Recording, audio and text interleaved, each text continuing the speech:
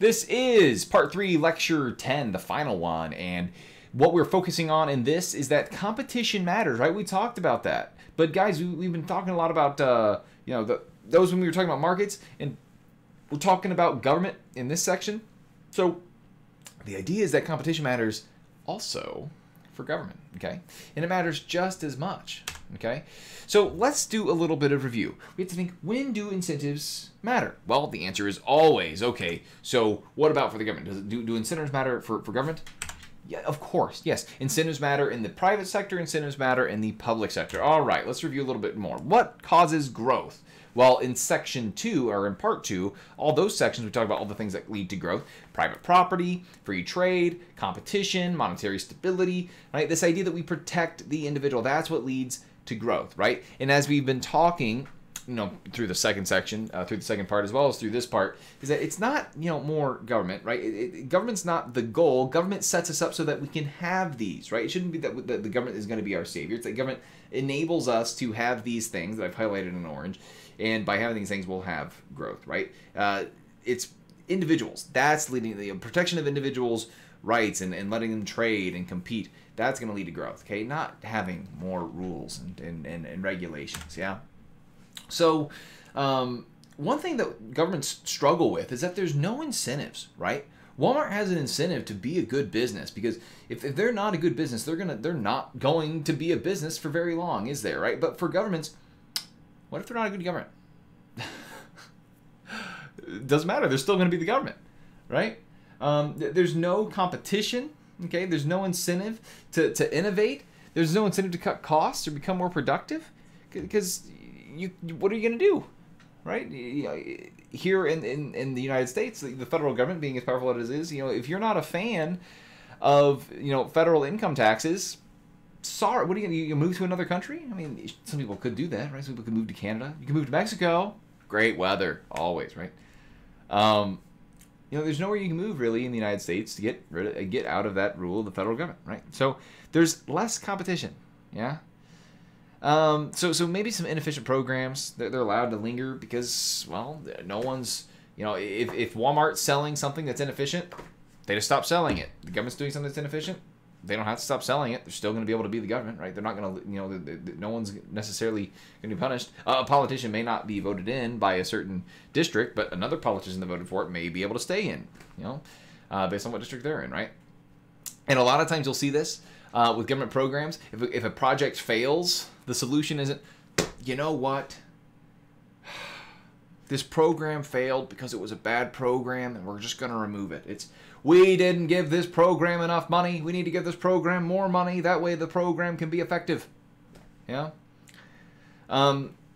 If you look at something like a private sector program, if it doesn't return profit, sure, they may try it again, but eventually they're going to cut the program, right? They're going to stop funding. It's like, okay, look, for the past 10 years, we've tried this thing. For the past 30 years, we've tried this thing. It hasn't worked. Let's drop it. A company running a program at a loss for 30 years would be astounding to me. I'm curious what the longest stretch is for a private company running something at a loss, right? I know Amazon ran at a loss for the first 6 years so it could develop market share, right? They took all of the dividends from the company, all the returns that were going to be shared to the profit holders, and reinvested in the program, reinvested them in the company. But there was an idea that this would lead to something more in the future. But with government projects, when they fail, a lot of times it's going to be pump more money into it, right? We've talked about this with the welfare projects that we have, right? Poverty has not been changed here in the States, even though we've increased the amount of money that's been going to welfare programs. People are not more educated today, despite us spending way more money on education than we have in previous years.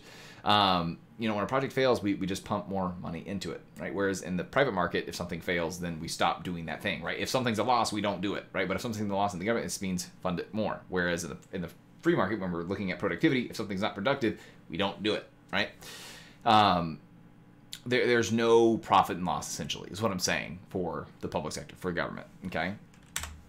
So what we really need in government is competition, right? Because if government had to worry about doing unproductive things with taxpayer dollars and losing those taxpayers, like if I could pay my taxes to a different government, then they would be in trouble, okay? So if we can somehow increase competition, this will give these governmental units essentially a way to compete with one another, okay? So decentralized government, allowing more areas to kind of have control over what's happening, right? Essentially, what the author talks about is, people being able to have just a decentralized government over them as opposed to a centralized government over them, right? Because if people don't like what's happening in the United States, it means they have to move to a whole new country. But if it was instead, people don't like what's happening in Indiana, they can move somewhere else. For example, people don't like what's going on in California right now. So there are some folks leaving California and going somewhere else because they're not too happy with how the government is providing for them, okay? How the government is using their tax dollars, right? Or how much the government is going to take from them in taxes, okay? So if we increase competition among decentralized governmental units or between the government and private sector, this creates incentives, yeah?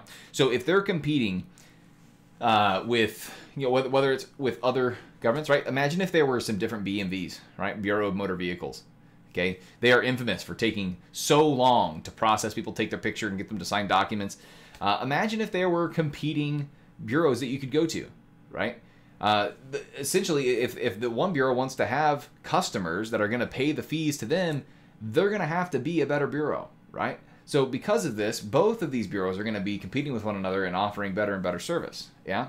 We've seen this happen as FedEx and UPS have entered the foray into providing mail services, right? The United States Postal Service has had to step up and provide a better service. Otherwise, they're going to be doing nothing, okay?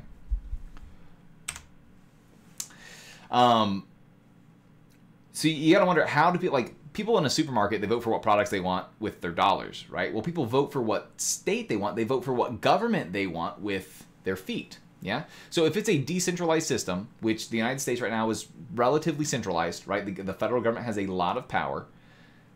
People can vote with their feet, yeah? So long as moving to another state or moving to another government municipality would end up being, having some different costs and different benefits on them, right?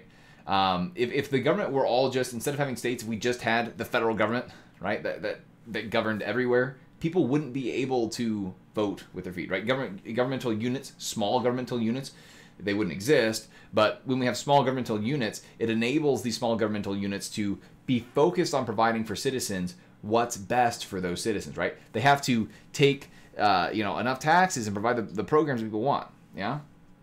They can't take too much in taxes, and they can't provide programs that people don't want, yeah? So people are going to be voting with their feet, yeah?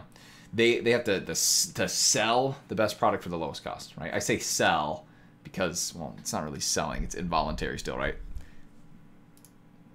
So I want to watch this video. The man with the mustache is here to take us away. And this is a good example of competing with government and what it could, I don't know, one imaginative way of what it could look like. So let's have a listen. How can we live free?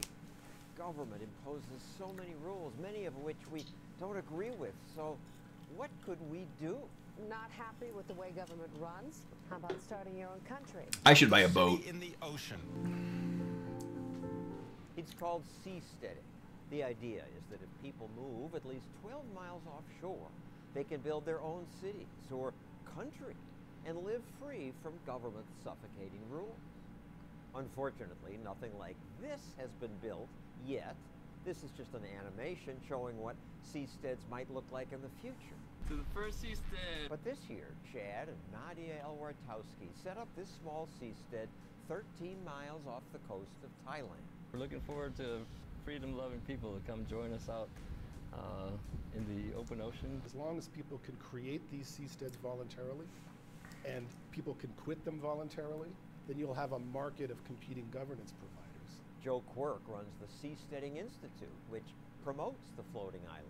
We need a new place to experiment with new rules appropriate for modern technologies. What a great idea! Unfortunately, that first seastead recently came to a bad end. More on that shortly, but first, let's hear more about the idea. Innovators innovating in the 21st century are being held back by rules written in the 1970s. But we need some rules.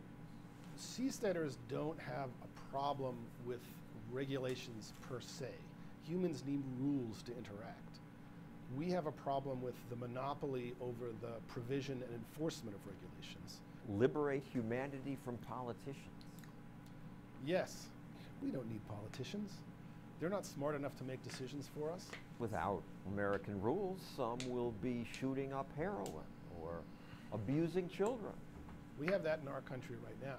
But if I move 12 miles offshore, I'm going to be so incentivized to set a better example because the world's eyes are going to be on me. I got to convince investors to invest in it. I got to convince people to move there. I got to convince people to take jobs there. I think in such an environment, it's going to be much more difficult to create evil islands of heroin shooting than it is to create positive innovations that improve people's lives.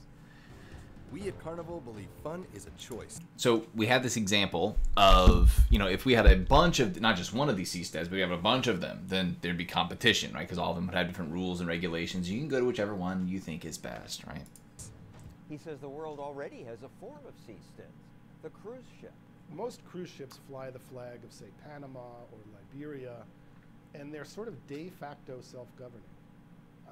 Liberia has no capacity to like enforce rules on the 3,500 ships that fly its flag.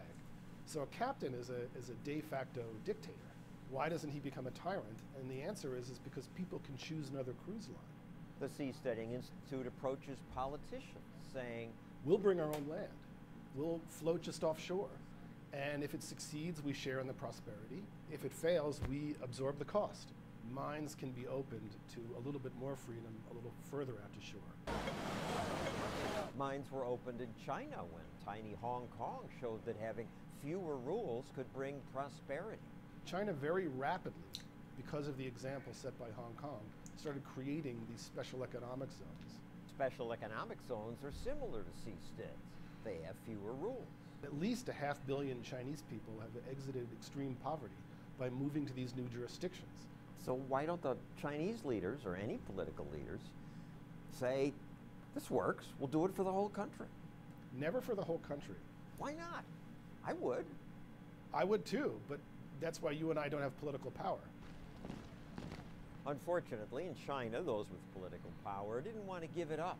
They did not expand freedom to the whole country. So something like seasteading would be an important experiment. Chad and Nadia hoped their seastead would be the first of many. It's going to grow bigger and bigger. They thought they would do a demonstration project of this tiny cabin and demonstrate the world that they can make it cheap. And they thought nobody would care.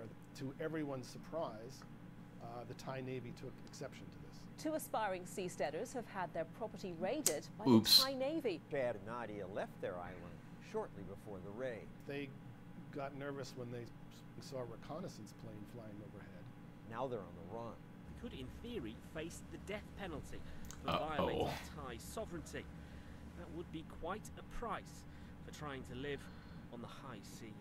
It's irresponsible not to improve society by setting better examples. And I think people with the best ideas should be given an opportunity to do that voluntarily and pay the consequences of their failures and get the profits if they succeed.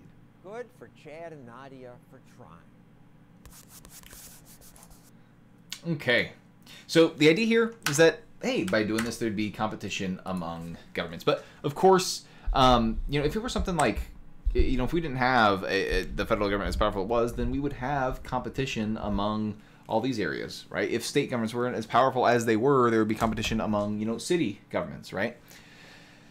So let's go ahead and finish up here with what the book recommends. So what are some changes that it recommends at the end of this chapter? We already talked about some in the previous section as we talked about, fixes to the government debt problem. But there were some things that the book talked about in general to, what could aid governments in being able to provide more for their, people that they rule, okay?